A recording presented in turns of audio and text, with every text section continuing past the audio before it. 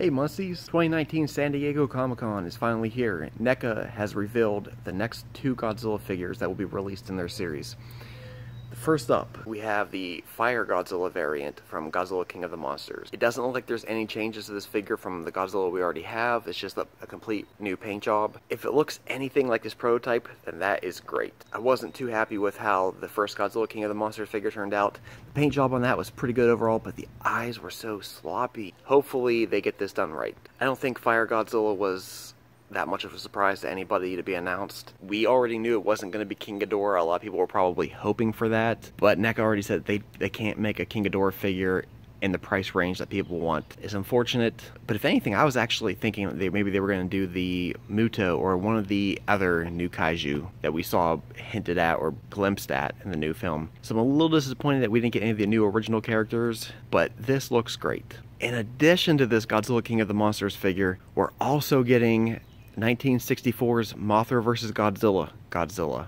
Now we actually have some official promo images for this here. I can already tell people are going to be criticizing this. I remember whenever the prototype for the 1984 Godzilla came out, the head was so small, there was just no words to describe how it looked. This doesn't look nearly as bad as the original 1984 prototype, but there's still something off about the way his face looks. Maybe it's the upper part of his snout isn't large enough. I'm not quite sure what they're missing with this one. What do you guys think of this here? Can you pinpoint exactly what is wrong with this? Also, maybe the arms on this figure are a little bit too fat for 1964 Godzilla.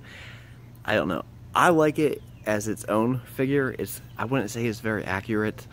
We've had a few figures in the past where Neca and Monster Arts were compared. This fails in comparison to Monster Arts' 1964 version.